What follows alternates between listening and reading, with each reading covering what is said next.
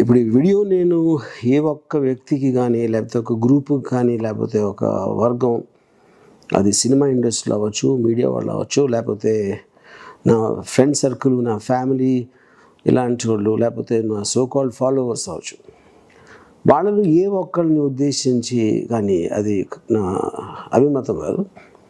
కాకపోతే నాకేమనిపించిందంటే, ఎవరు మాట్లాడినా, ట్వీట్ చేసినా, లేకపోతే సోషల్ మీడియాలో నన్ను కోట్ చేసినా, వాళ్ళందరూ బిట్లుగా, లేకపోతే ఒక మీము, లేకపోతే ఏమన్నాడో తెలుసా, ఇలా చేశాడంట, ఇలా అన్నాడంట, అలా చేశాడంట అని బిట్లుగా అంటారు.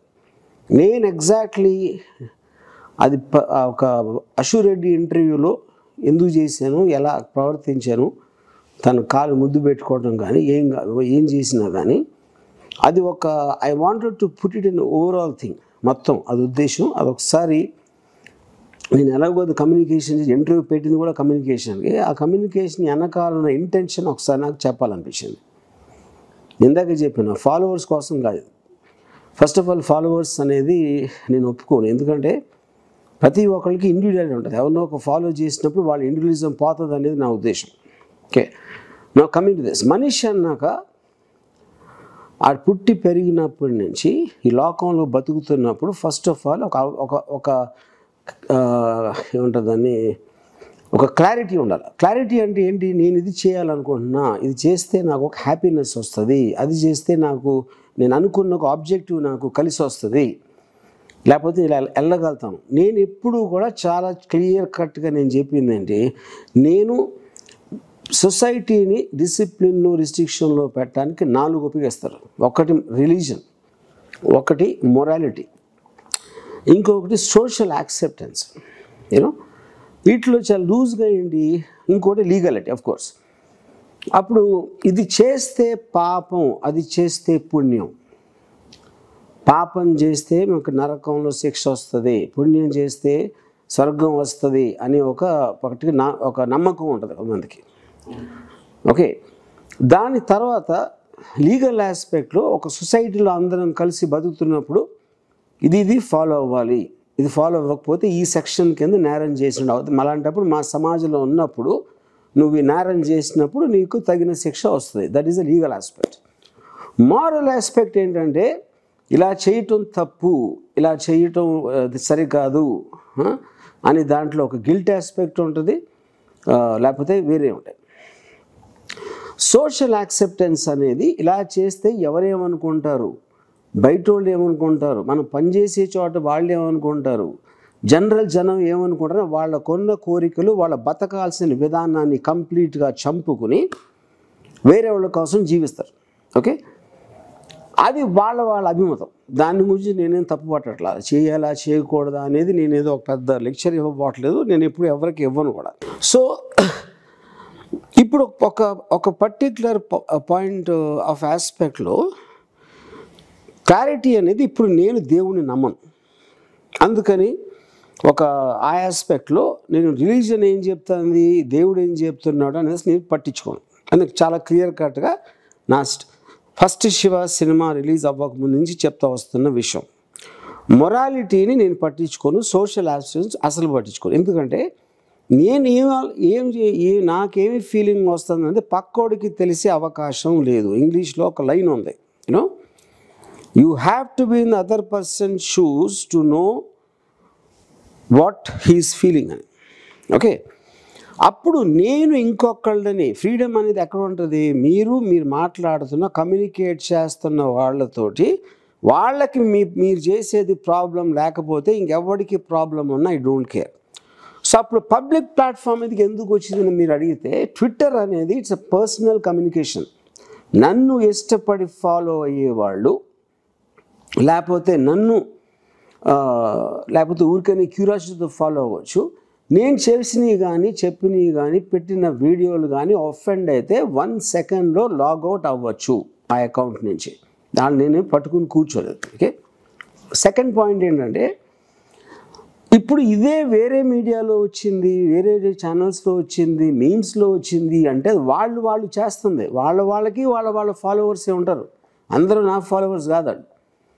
ఓకే, ఇప్పుడు మూడోదండి, నాకు Ashu Reddy, that is what is called in the wider aspect consenting adults.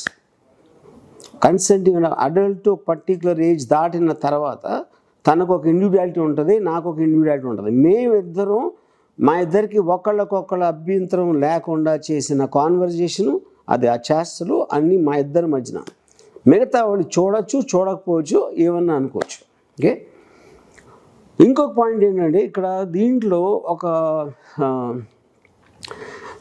మనం లైఫ్లో చేస్తున్నప్పుడు ఒకటేమో మనం చేసే కష్టం ఉంటుంది. కష్టం అంటే అనేది పని, ఏదో ప్రొఫెషన్ అవుతుంది, ఏదో ఎక్స్ అవుతుంది.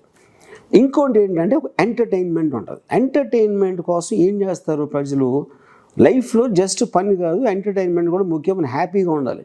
ఎవరో క్లబ్కి వెళ్ళొచ్చు, ఎవరో ప్యాకెట్ ఆడచ్చు, ఇంకోళ్ళు ఎవరో స్పోర్ట్స్ ఆడచ్చు, ఇంకోళ్ళు ఎవరు ఏదో చేయొచ్చు. వాళ్ళందరికీ వాళ్ళ సెన్సిబిలిటీ ప్రకారం, టేస్ట్ ప్రకారం వాళ్ళు ఒక్కొక్కటి చూస్ చేసుకుంటారు. దాంట్లో నేను చూస్ చేసుకున్నది ఒక అందమైన అమ్మాయితో ఇలాంటి కాన్వర్జేషన్ చేయటం. అంటే అదొక్కటే అని కాదు, one of the main things నాకు అది. దాంట్లో అభ్యంతరం ఉండటానికి కేవలం ఇద్దరికే ఉండాలి. ఎవరు ఇద్దరంటే నేను, గ్రూప్ అవ్వచ్చు, కానీ అందరం కలిసి ఒకే తాటి మీద we decided to do that, and no one has any business to. అంటే సింపుల్ పాయింట్, మీకు ఇష్టం లేకపోతే చూడటం మానేయండి అంతే. మీ వేరే పనులు లేవా? ఓకే, మీకు ఇలాంటిది నచ్చదు, ఓకే చూడొద్దు, అంతే, అయిపోయింది. ఇంకోటి ఏంటి, చూడనప్పుడు ఇందాక నేను ఆల్రెడీ ఎక్స్ప్లెయిన్ చేశాను, మీడియాలో పెడితే ఏంటి అని, ఎందుకు అవుతుంది, ఎలా అవుతుంది అని చూసాను. అది కూడా చూడటం మానేయండి. ఎందుకు చూడాలి? అప్పుడు వరల్డ్లో కానీ, భారతదేశంలో కానీ, రాష్ట్రంలో కానీ, మీ ఫ్రెండ్స్ సర్కిల్లో కానీ, మీ ఫ్యామిలీలో కానీ మీకు నచ్చని 100,000 జరుగుతూ ఉంటాయి. అన్నిటిని మీరు ఆపేస్తారా?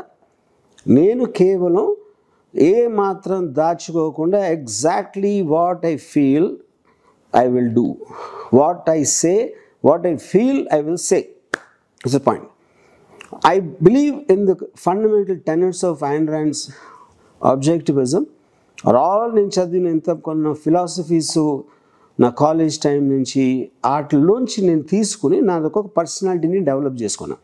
ఆ పర్సనాలిటీలోంచి నాకు నుంచి ఒక పర్టిక్యులర్ ఆస్పెక్ట్స్ అనేది చేయాలనిపిస్తే అది నేను చేస్తానే ఉంటాను. ఓకే, మీరు దాంట్లో ఏది ఈ పర్వట్టు లేకపోతే క్రాకు, వీడికి బుద్ధి దొబ్బింది, మతి దొబ్బింది, మీరు ఏమనుకున్నా నాకు పర్లేదు, నేను దాని గురించి చెప్పట్లా, అలా అనుకోవద్దని నేను చెప్పట్లా. నేను కేవలం ఎవరు ఇది అన్నా సరే మొత్తం ఫుల్ టోటల్గా అతనికి ఏంటి నా ఉద్దేశం ఏంటి అనేది అర్థం అవ్వాలి అనేది ఒక్కటే నా ఉద్దేశం. అంతేగాని నన్ను ఇలా అనద్దు, నేను చాలా మంచివాడిని, అది కాదు, ఆ రోజు ఇలా ఆయన చెప్పట్లా. That is one thing I want make it clear. I very strongly believe in this. It is coming from a very strong and thought out ప్రాసెస్లోంచి నాకున్న పర్సనాలిటీ డెవలప్మెంట్ నుంచి వచ్చింది అది. I just wanted to clarify this once for all. And not that ఇది అయితే ఇంకా మళ్ళీ అలా ఆపేస్తానండి. ఎందుకంటే వాళ్ళు చేసేది కూడా ఎంటర్టైన్మెంట్కి ఫైనల్గా. ఎందుకంటే వాళ్ళకి అవగాహన ఉండదు, వాళ్ళకి ఇది అర్థమయ్యే బ్యాండ్ విడ్త్ ఉండదు first of all. Okay, so for all practical purposes I mean మీకు అర్థమైనా అవ్వకపోయినా, మీకు అవ్వాలనుకునే అసలు ఉద్దేశం లేకపోయినా, ఏమి చేసినా సరే ఇది నా క్లారిటీ ఇవ్వబోతున్నా అని ఇచ్చాను ఇప్పటికి. ఇప్పుడు ఎన్నందుకు నేను థ్యాంక్ యూ చెప్పట్లేదు, ఎందుకంటే నా పర్టిక్యులర్ ఒకే ఒక్క ఫిలాసఫీ నా లైఫ్లో ఏముందంటే, నేను పాటించేది నా చావు నేను చేస్తా, మీ చావు మీరు చావండి.